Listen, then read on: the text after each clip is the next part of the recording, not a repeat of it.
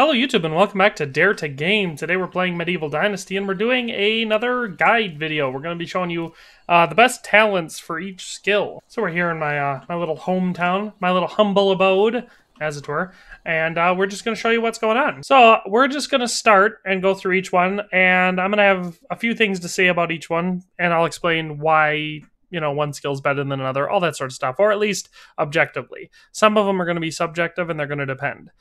So a good example of that would be here. You got woodcutter or miner. I think miner is objectively going to be a better perk because A, you're going to use it more because you need iron and it's one of the only ways to get it. And woodcutting doesn't take that long to start with and you get a whole bunch of it.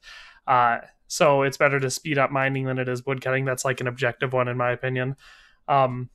But it depends entirely on your playstyle for some stuff. So let's just get started with it. So the basic premise behind the talent system is you get 10 points as you level up. Like, you have to earn them. But as you level up, you'll get 10 points. And it maxes out at 10, so there's only 10 that you can put into something. And you need to have at least one in each tier to unlock the next tier. And so you can't just, get all to pop them all into the bottom four, because that's not how it works. You have to put at least one in tier 1, at least one in tier 2, all that sort of stuff. So with that in mind, the most valuable skills, in my opinion, now mind you, you're not going to be able to max out every one of these because of the way that the system works, but the most valuable skills in extraction are miner. Like I said, that's out of the tier 1, that's the one that I think is the most valuable. Which is going to give you that faster mining or digging. So once you get that up to level 3, it's 100% faster. It really speeds it up. The next most important one that I think of is Iron Seeker, because it's going to be giving you more iron when you're mining. So when you get to a mine and you're mining the rock deposits, you're going to see salt, stone, and iron. You level up Iron Seeker all the way to level 3, and you get a 30% bigger chance to find iron when mining, which is going to increase the amount of iron you take out by quite a bit. And given that iron is one of the more scarce resources, or at least time-consuming to get, it's definitely good to speed that up if at all possible.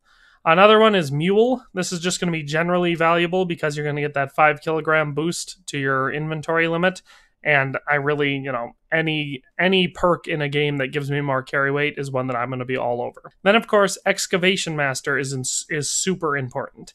That one's going to give you less stamina consumption for all of your extraction activities. So that's definitely going to be just an overall great one to get.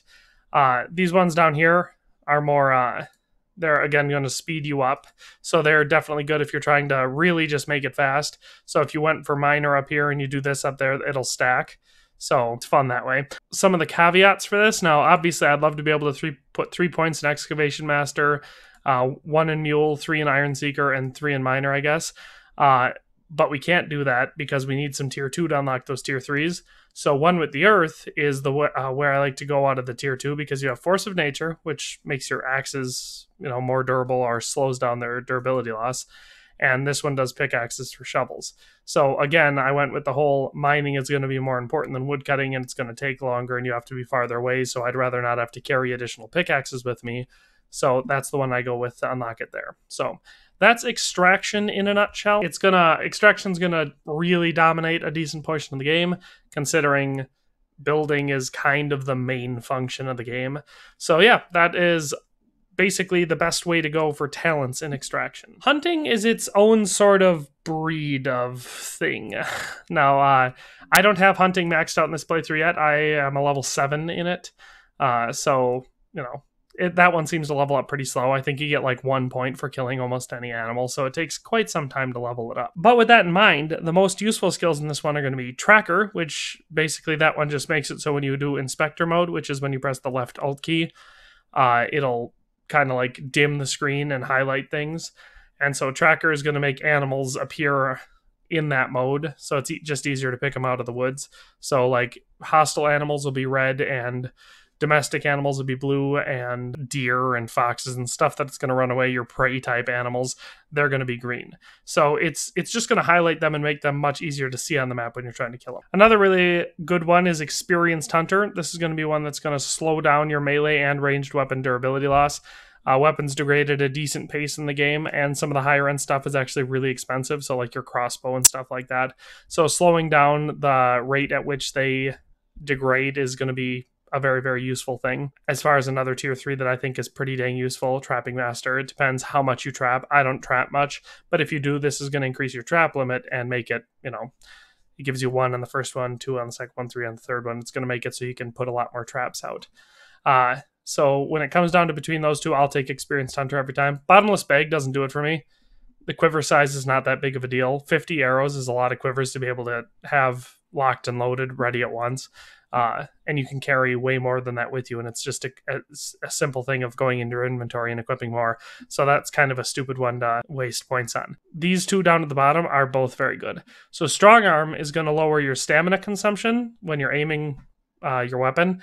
And so if you need a couple extra seconds to take your shot, you want to really get in your sight picture, or like you're drawing it before you go up because it's a Vicent and you don't want it to maul you to death, that one's going to make it so you can do that for longer. So Strong Arm's important. Lock and Load is even more important because this one is going to really speed up your reloading. So whether that's with a bow just pulling back the next shot or loading your crossbow, this is going to make that faster. And a 30% boost to that is huge. The crossbow takes a really long time to reload. So having that go 30% faster really eliminates the biggest downfall of the crossbow. With all that in mind, you do unfortunately need to get something in tier 1 to unlock it all. Steady Hand would probably be very good, but since it's a work in progress, I haven't noticed any sort of a difference that it makes when you click on it. So I'm just saying don't waste points on it for now. So I did Archer, so it gives you, you're more likely to be able to recover your arrows and bolts. It's a useful perk early in the game. Late in the game, I've got so many arrows and bolts, I don't even know what to do with them. So it's not a super useful one. So, yeah, that's hunting. Let's move on. As far as farming goes, this one is going to be real dependent on how you're farming in the game. The most useful ones that I've picked out from it are as follows. I like Careful Farmer because it's going to make sure that your crop cultivation tools don't degrade as quickly, because they degrade really fast, like by default. Your scythe, your hose, and your bag for like sowing seeds degrade really fast. So I like having that because it's going to slow that down, so you're spending less time making tools or gathering resources to do it or whatever, and more time farming. Counting sheep I don't find to be that useful, just because sheep shearing doesn't take that long and you normally don't have that many sheep to shear anyway. That's kind of a stupid perk. So then you have these two perks here are going to reduce the amount of seeds that you need to plant things. The vegetarian's going to be vegetables, Catcher in the Oat's going to be all your different grains. And now the reason I have 1 point in vegetarian, I don't think that's a very useful skill, but I needed a tier 2 one, and counting sheep is useless. So I put one in vegetarian. Out of those two, Catcher in the Oat makes way more sense. With vegetarian, you just want more seeds to plant your vegetable. The seed itself isn't the grain. With this one, you have to thrash your grain on the floor, and then you get like rye grain, and you can either replant the rye grain or make it into flour. So you definitely want to use less of it to sow so you can make more into flour. It's kind of a no-brainer. With the vegetables, basically, I mean, I just keep enough to replant my fields and then I sell the rest of the seeds. So yeah, you make a profit, but it's not that much because you're only reducing it by so much. It doesn't equate to that much. So Catcher in the Oat's definitely a better one there. Milky Way, I actually don't do a lot of milking. Anything. I haven't found anything in the game that I think you need milk for. So maybe it'll be something that's implemented later. Knight Rider, it says unlocks the ability to ride horses. At the moment, that it says mechanics not yet available. I'm assuming it has something to do with the fact that there are no horses in the game at the moment. So when horses are added to the game, this is definitely probably going to be one of those ones that, yeah, it's a no-brainer because the ability to ride horses is huge. For now, don't waste a point on it. And then you have less stamina for shearing and milking or less stamina for plowing and harvesting. Again, for me, it's a no-brainer. Plowing and harvesting. You make big fields, you do that a lot more. Max you can do for shearing and milking is like, I don't know, a half dozen cows and a half dozen sheep or goats or whatever. So it doesn't make any sense to waste points on making that take less stamina when you're going to spend way more time plowing and harvesting. So that's kind of the way that goes. Again, with this one, like I said, vegetarian, not one that I would normally waste a point on, but out of these tier 2, it's the better one. So I need it to get to tier 3 and then tier 4. That's farming. Let's move on. Diplomacy at the moment is pretty limited, but, you know, the ones that are there are probably the most important ones anyway. So you can say I have one in diplomacy knowledge. Part of that is because I'm still trying to level it up. It does speed it up a little bit. You do more quickly get skill points by doing the knowledge ones. So while I'm leveling up, I like to do that. But anyway, for all the ones that are implemented, you can see there are 3 currently: frequent buyer, good host, and seller. And honestly, they're probably the 3 most valuable out of all of these. Now, mind you, each one of these is important because talking to people is kind of important in this game.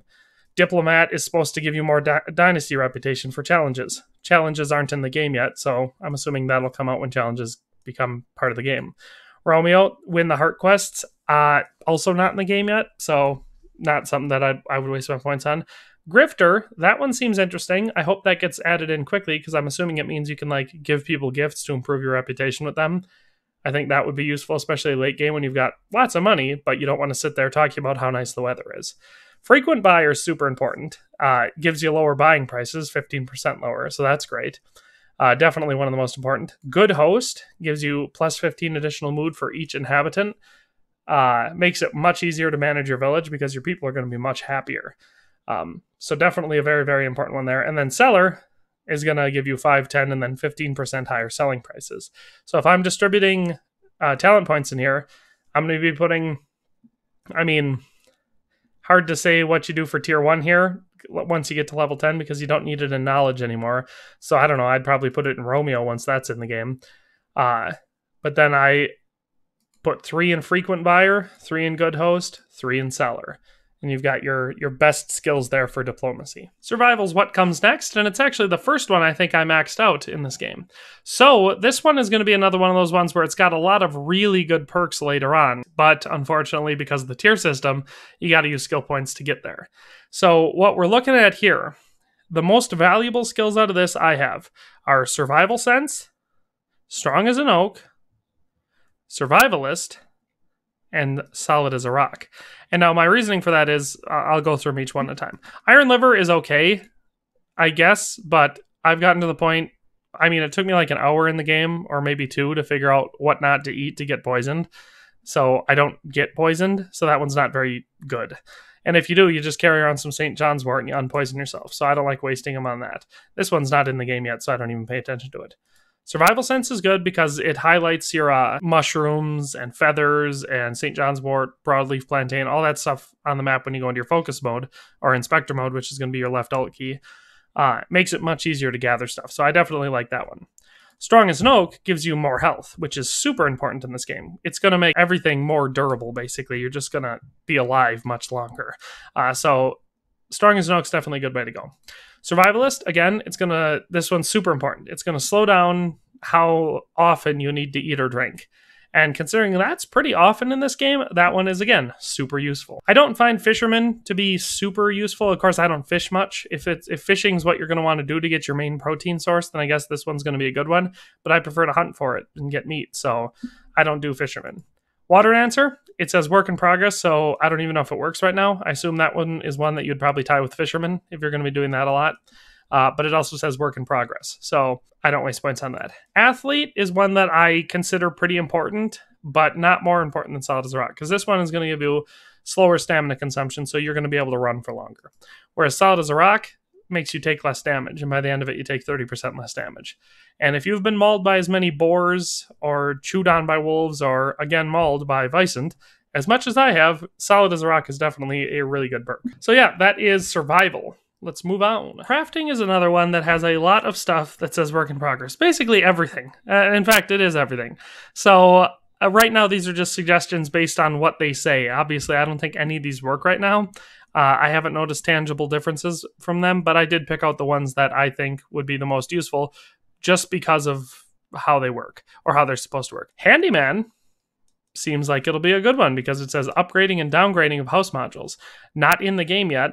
It seems like you have to destroy and then rebuild to do most stuff in this game. But when that gets in the game, I think that'll be useful. It's going to save lots of resources. Blacksmith, 30% faster crafting iron objects. Crafting iron objects is the slowest thing in the game. So I definitely would put points into that. Before building, when they get implemented, I would say Handyman, Blacksmith, and Baker. And then maybe Building Master. But that would be what I'd focus on. Again, that's because these are all just to speed things up. And so the ones that take the longest are baking and blacksmithing. So that is where crafting skills, what I consider to be the most useful for those ones. So that is all the talents. that's all we have for today. So if you have any comments, questions, concerns, or suggestions, or opinions, I invite you to leave that in the comment section down below. That's all for today, so we'll see you next time. Thanks for watching another Dare to Game video. If you like this video, please leave a like and a comment. If you haven't already, be sure to subscribe to the channel. If you like my content and would like to support this channel, consider becoming a member today for as little as $1.99 a month. It makes a huge difference. But in any case, thanks for watching and have a nice day. I'll see you next time.